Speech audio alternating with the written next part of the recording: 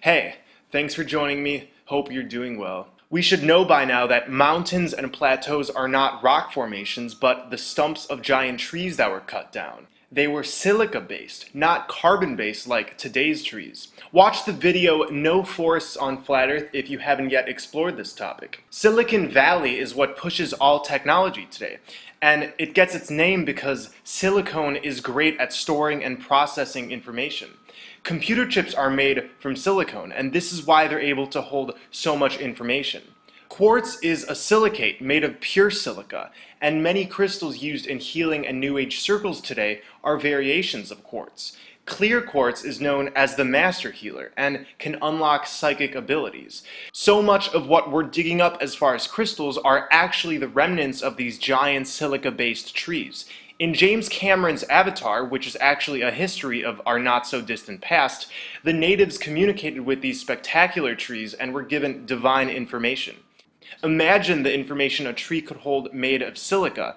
All of these trees extended from the Tree of Life at the center of our plane by a vast root system. It was one giant organism.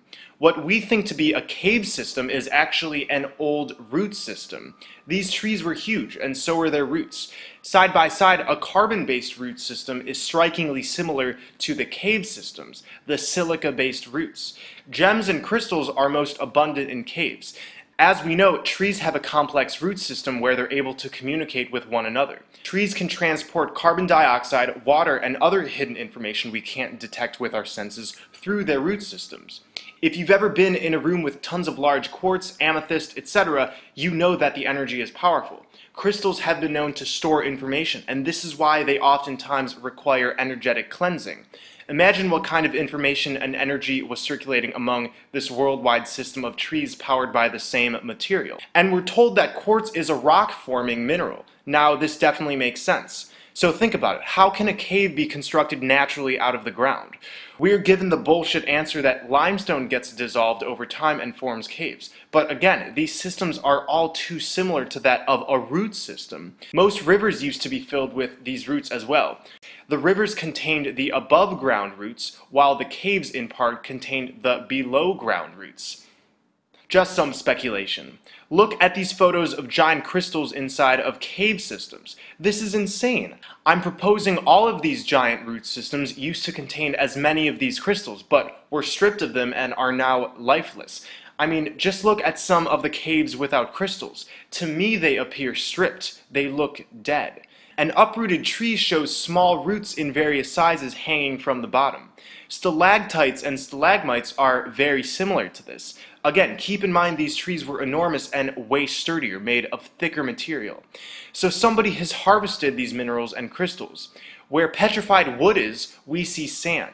Petrified wood is made of precious gems and crystalline structures. When we compare this wood to the floors and sides of mountains, we see the similar gradient patterns. Pieces of petrified wood are pieces of these ancient trees. In these inland areas with large amounts of sand and in deserts, there's no access to the ocean, so the sand isn't coming from there. And what is this sand made of? Sand in inland areas are made of mostly silica and other materials, including forms of quartz. When a regular tree is cut down, dust flies. It starts covering the ground. I think you know what I'm getting at. Inland sand and deserts are not naturally forming, but were made from bits of silica and minerals that flew off of these organisms as they were cut down. As Vlad Hangen pointed out, some of the ancient Toltec pottery suggests that what's being depicted aren't merely crocodiles, but the quarry excavators used to get rid of these trees, that we still use to this day. The ancient people probably saw these monstrosities and assume they were animals rather than man-made technology. Mount Meru is the magnetic mountain that lies at the center of our plane at the Arctic. The Tree of Life used to stand at the center, and it was cut down. As we know, mountains are tree stumps. It's said that the Tree of Life was encased in Mount Meru, but I'm speculating that Mount Meru is the remnants of the Tree of Life. In this Buddhist depiction, we see a vortex below the mountain, representing the vortex we go through when we enter the center. On this Mount Meru art piece from the Yuan dynasty, I couldn't help but notice how similar it looks to the Holy Grail, which when we drink from, we achieve everlasting life and abundant happiness. The Holy Grail, as we know, is an allegory for the center of our plane. Look at the Norse tree of life, Yggdrasil. Now look at this piece. Instead of a tree, there's a mountain, but the roots are still at the bottom. This tells me Mount Meru was the tree of life. On the maps of Hyperborea, there's a mountain placed at the center. There's 4 rivers coming out of it. On this Phoenician seal depicting Mount Meru, we see 4 streams extending out. This Navajo sand painting represents the 4 rivers as well, and X marks the spot. There's also 4 mountains surrounding what we know to be Mount Meru. These 4 mountains are seen throughout many depictions. This is a Hindu painting. Again, we see the 4 rivers converging to the center. The Garden of Eden was also said to have 4 rivers. I want to mention that in most of these depictions of Mount Meru and the Tree of Life, there's reference to the underworld. The underworld is where we want to go. They've tried to confuse us by telling us heaven is up high and hell beneath our feet.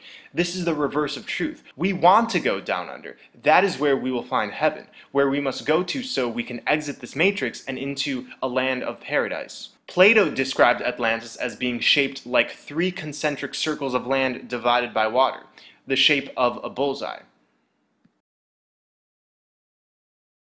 Mount Meru is said to be an invisible mountain. René Dalmal, a French writer, penned an unfinished novel in 1952 in which his characters theorize that Mount Meru, what he calls Mount Analog, is real and located at one of the poles. In the book he calls the mountain the door to the invisible. One of the characters proposes that the mountain itself is invisible because it's made of a material so dense that it bends light. This is considered a fiction work, but it still reveals to us many things about Mount Meru. The substrata of this territory are composed of material which have the property of inducing curvature in such a way that the region is encased in a shell of curved space. The author gives this illustration along with these words. The character explains there would be an optical illusion where you wouldn't even notice the mountain there and would naturally bend around the force field of curved space. He says the shell of curvature which surrounds the island is not absolutely impenetrable. That is not always, not everywhere, and not for everyone. At a certain moment and in a certain place, certain persons, those who know how and wish to do so, can enter. What this tells me is we need to be vibrating at a high enough frequency as to where this mountain and area around the mountain will become visible. Just like how the flaming sword put to guard Eden and Heimdallr in Norse mythology protects the bridge to Asgard, there is a force field around the mountain which will only let us in if we are of pure intent and heart-centered. So in the meantime, we must intend to create heaven on earth. Think only with our hearts and keep working on connecting with Earth's energy via sun-gazing and earthing.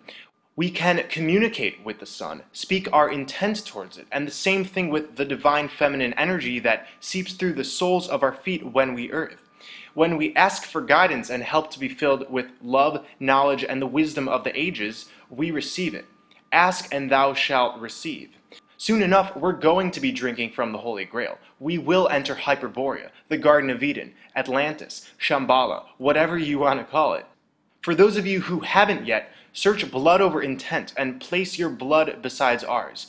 This is the beginning of taking off the blinders this matrix has put on us. Look it up, do some reading, and when you're ready, upload your blood over your divine intent next to the rest of ours. We will all be blood brothers and sisters in this journey to Mount Meru. Hope you're all great. Stay centered. I love you all.